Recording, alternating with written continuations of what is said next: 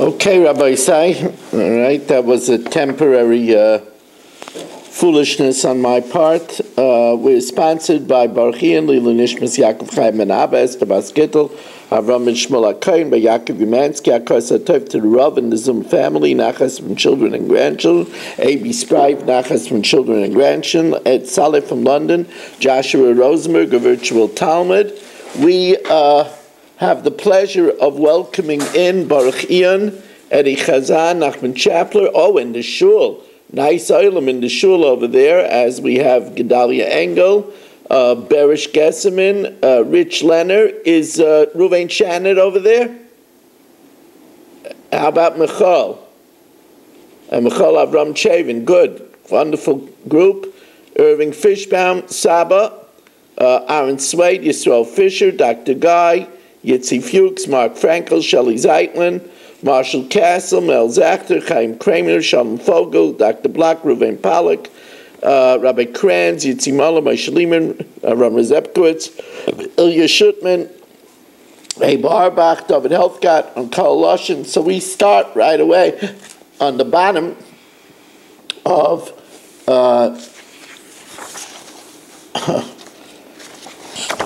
on the bottom of Daf Mem Amid Beis. If you remember, we talked about a matana temirta. We said that a gift made in secret is not a binding gift. If you told the Adam that they should go conceal themselves and write the document, that's not a binding document. But we said there was one opinion that if you don't say that it should be written in public, it's considered a hidden gift.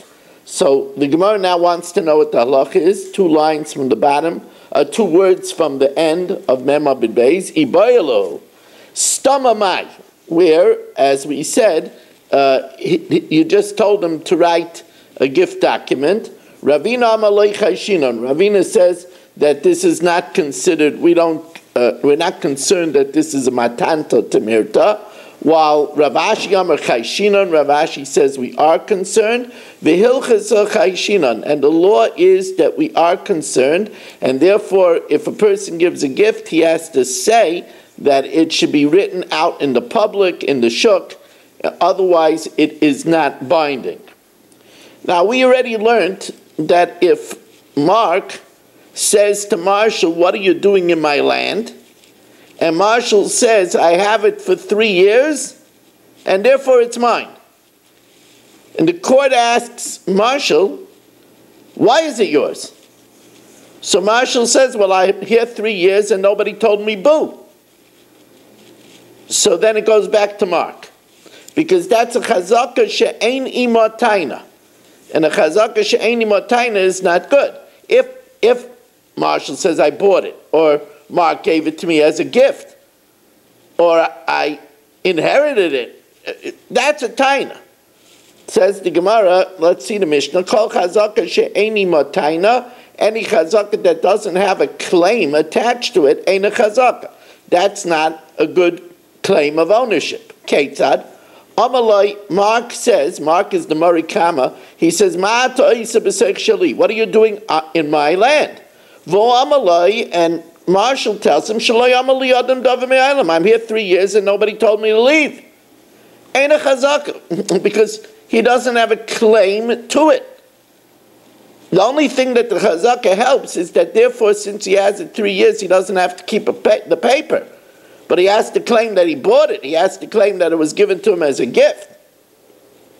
Shemachartali, but on the other hand, if Marshall says you sold it to me, Shenasatali b'matana, you gave it to me as a gift, or avicha machrali, or your father sold it to me, or avicha nasnali b'matana, or your father gave it to me as a gift, so then arizu chazaka, then these are good chazakas, and he could keep it. Now, v'abba mishum Yerusha, let's say Marshall inherited it from his father, and he's living in it 3 years. But he doesn't know how his father got it. So says the Gemara,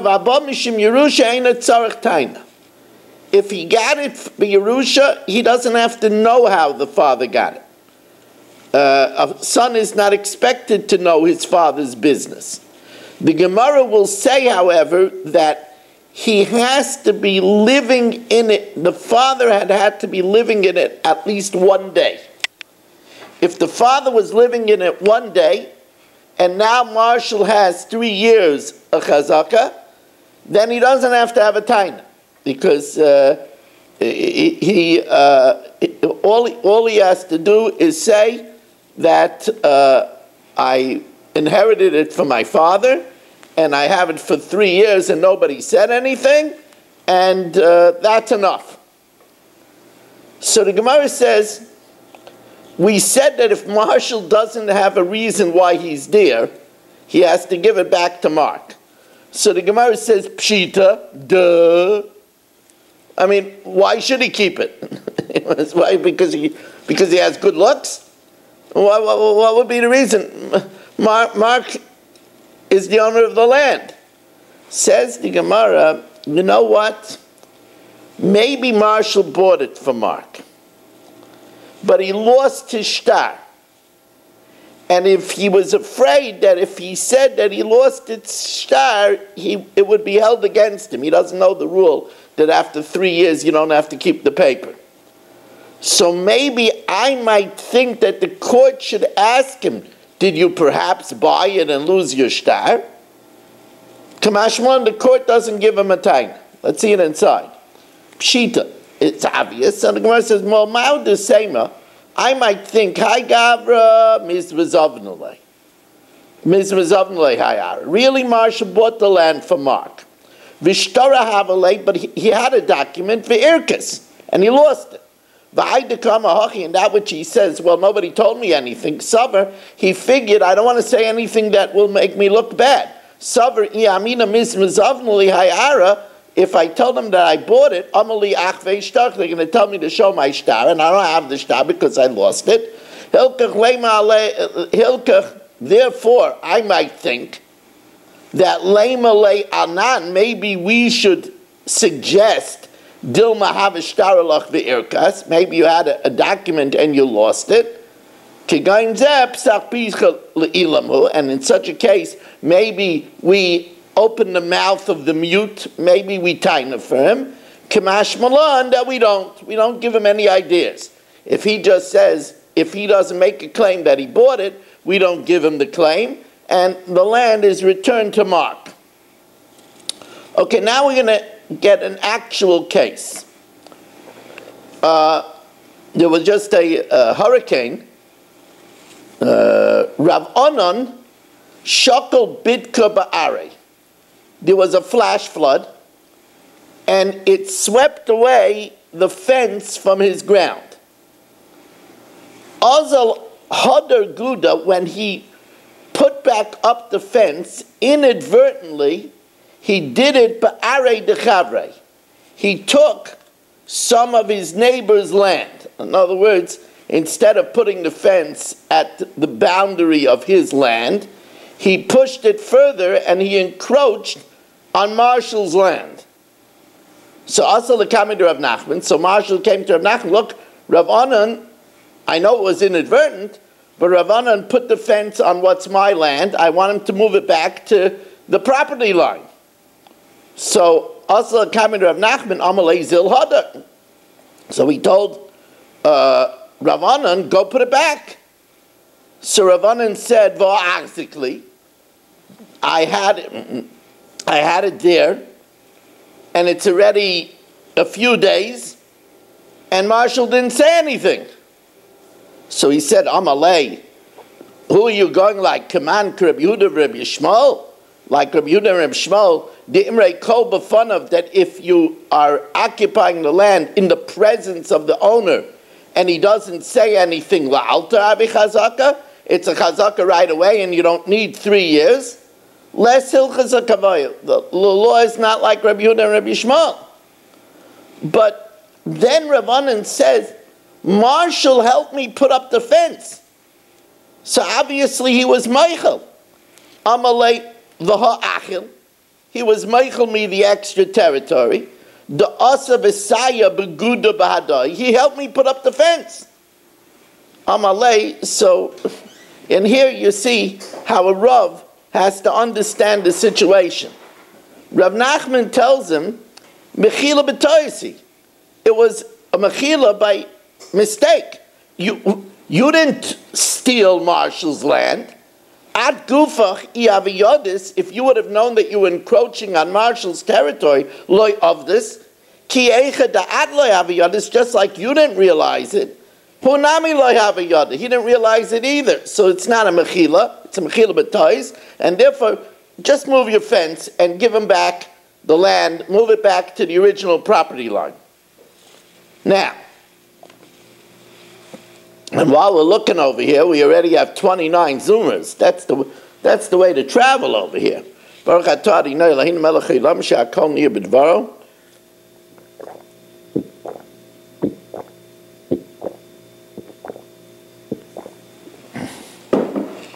As we welcome in Dr. Udell,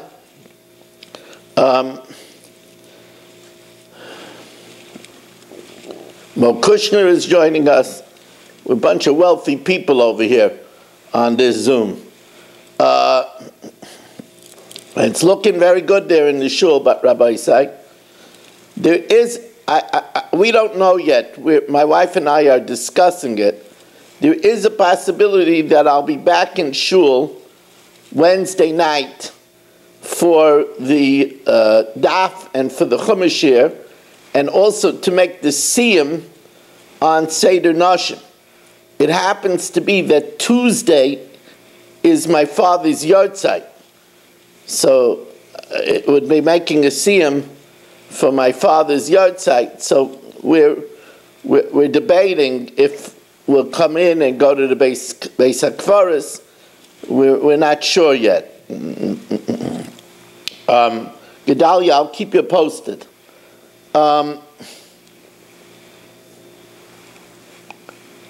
Rav Kahana, 2 lines from the bottom of Mem Aleph from an Aleph. This is another case of a flash flood. Rav Kahana shokol bitka ba'arei. A flash flood swept through his land. So again, Ozil hadar guda ba'arei deloy didei. When he was putting up the fence, he put it up and he encroached on Marshall's property. So Ozil the Kamei Rabbi Yehuda, Marshall came before Rabbi Yehuda. Ozil Aisei Trei Sadeh. He brought 2 sets of witnesses. Chad Amar Tarte Utzai Sa'ol. One said that Rav Kahana went 2 rows into Marshall's property. V'chad Amar Tlas Utzai Sa'ol. That Rav Kahana went 3 rows into Marshall's property. So Amalei, so Rabbi Yehuda told him, well, everybody agrees, of all 4 witnesses, they all agree it's 2 rows. Zozil shlim tarte migav tlas. Go and give at least 2 rows back and push 2 rows, the fence, push it back 2 rows. Because everybody agrees. The one that says 3 agrees with 2. Amalei, so Rav Kahana says, Keman Reb Shimon ben Elazar. Who is this like the opinion of Reb Shimon ben Elazar? The Tanya of Reb Shimon ben Elazar. Loi nech leku Beis Shammai ya Beis Hillel. Beis Shammai Beis Hillel don't argue. Al shtei kitei eidim, 2 sets of witnesses. She'achas aimeris mana. One says that Ruvain owes Dr. Black $100. The Achas Eimeris Masayim, and one says that Reuven owes Dr. Black $200, and one set says that Reuven owes Dr. Black $200. That Reuven surely has to pay Dr. Black $100, because Sheyesh B'Klal Masayim one, the one that says 200 agrees to 100. What do they argue about? Al Kad Achas. Oh, if there's only one set of Eidim. One says 100 and one says 200. So you don't have 2 witnesses on either one.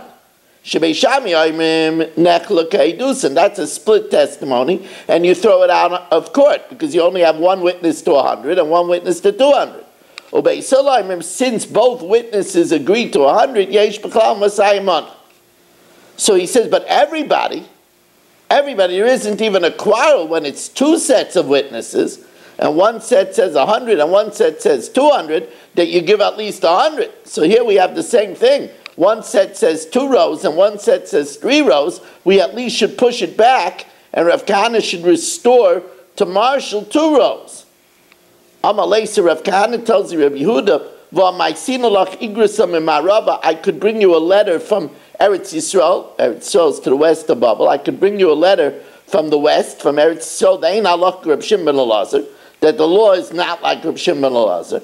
Amalei, so Rabbi Yehuda tells him, L'chi teisi, when you bring me the letter, I'll look at it. For now, give Marshall back at least 2 rows. Now, so we welcome in Stephen Holtzman for our 30th Zoomer of the evening. And we said we're giving Marshall the 4 extra in the Aguda, so that's 34. So he's 16 from the promised land. Marshall, get moving. You know, by Rosh Hashanah you could have a case of bourbon if you play your cards right. This one I need to drink before I start down. Right. Now, you need to drink it to cope with your sins. What sins? The other ones. Rabbi,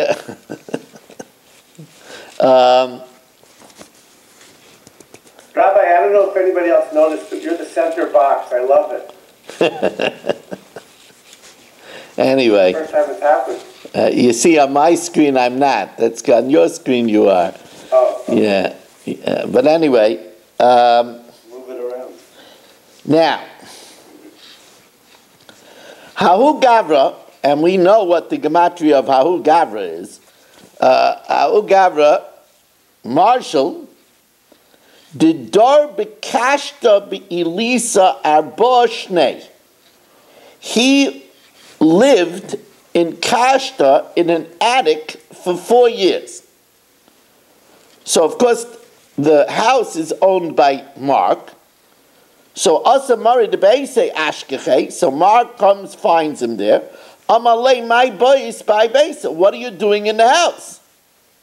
So, here, of course, Marshall has his story all set. Amalei miplan. Now remember, he's there 4 years, so he has a chazaka. So Amalei, so Marshall says, miplanya zvinta, I bought it from Eddie, the Zavna Minach, who bought it from you. So here we have again an interesting thing. All Marshall's chazaka proves is that he bought it from Eddie. It doesn't prove that Eddie got it from Mark. Maybe Eddie stole it from Mark, which is a likely story. So, says the Gemara, also lekame Reb Chia, they came before Reb Chia, Amalei, and here we learn the 1-day rule. If you have proof that Eddie lived in it, even 1 day, we'll give it to you. And if not. This is what we said, that if Marshall says that he inherited it from his father, so as long as his father lived in it 1 day, that's a good enough claim. He doesn't have a miku? So we'll see. Amarav, have a Yasivna Kamei de Chavivi. I was sitting before my uncle Rav Kia. The Imrele, and I said to him, can somebody flip it overnight? people that do business, they flip, even if it's they're not living in it 24 hours. Now he didn't accept that argument. However, I saw that it was his mind that if he would say that I saw Eddie buy it from you, Mark, then he would be believed with Rabbi Kran's Migur. Mehemet, Migur di buy, because if he wanted to, Amalei, he would be able to say, I bought it from you directly, Mark. Since he was there 4 years, he didn't have to put Eddie in the mix at all. The only reason the Migu only helps if he's making a claim. But he doesn't have proof that Eddie bought it from Mark. So it's not a question in the monis. But if he says he saw Eddie buy it from Mark, then we believe him. Because he could have just said, I bought it directly from you.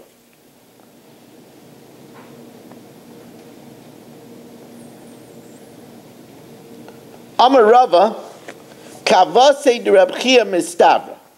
It's reasonable to assume, like Reb Chia, that Eddie had to be in it at least one day. Diktani Habam Yishum Yerusha, we learned in the Mishnah, that if Marshall said, I got it as an inheritance, he doesn't have to bring a proof how he doesn't have to make a claim how his father got it from Mark. Did his father get it with Matana? Did his father buy it? He doesn't have to know, because his son doesn't have to make a claim. He doesn't need to make a claim. But there has to be at least some proof that the father lived in there, and therefore he had to be there for 1 day. However, the Gemara says that's not a good proof. Maybe he doesn't need to make a claim, and he doesn't have to have a proof either. And furthermore, even if you'll say that in the case of Yerusha, he does have to have a proof that the father was in there 1 day, but here where Marshall bought it, it stands to reason that nobody buys something from a person unless he checks it out that it was the person's item. He doesn't throw away money for nothing. And since he doesn't throw away money for nothing, we could assume that he checked it out. Now, we said, according to Reb Chia, that Eddie had to be in there for 1 day. Now that means Eddie had to be living there for 1 day. Ibailu nirabai mai. What if he wasn't living in it? He was just seen measuring it. What's the din then? Amar Abai, the fact that he was in there is enough. Rava says, no, measuring it, people measure things that are not theirs. There are people that measure things and don't buy it. So the fact that he's measuring it means nothing. Now, in this case, Mark is the Marikama. It was Mark's field from the Mayflower.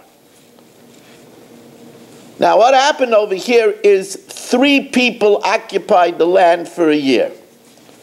Shelley occupied it the first year, Marshall occupied it the second year, and Mel occupied it the third year. And now Mark says, Mel, what are you doing in my land?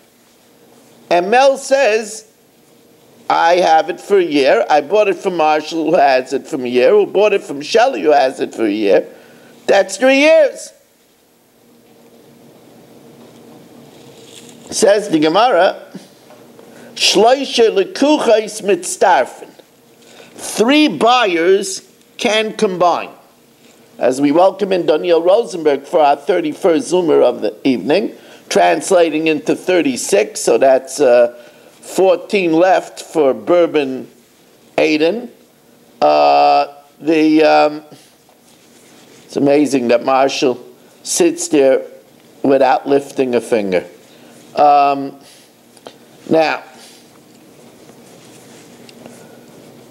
so Shloisha Lekucha is mitzdarfen. The three buyers, Mel, Marshall, and Shelley can combine. However, the Gemara says with a proviso that each one has a shtar. If each one had a shtar has a curl. A shtar makes noise. And therefore, Mark would know that all three are connected and not disjointed. Because he would know that there's a shtar that Marshall bought it from Shelley and Mel bought it from Marshall. So it's all one package. So he should have issued a mecha. And therefore, the kulam b'shtar. Now that implies that if Shelley sold it to Marshall and Marshall sold it to Mel with Adam, that is not enough to make a curl, to make noise. So the Gemara says, Lememra de Saba Rav, Shtar Islay Kala, a document creates a curl, the Adam less Lukala, and witnesses don't make a curl? I, the Amarav, Hamoicher Sada Be'edim, if I sell a field to Irving with witnesses, and then afterwards Nachman buys property for me, and then Irving has a problem with his field, and he wants to get compensation from me, and I don't have the money. We say that he could take it away from Mark, even though there's only Adam. So isn't that proof that Adam also create a curl enough that Mark would know about it, and therefore he should have protected himself?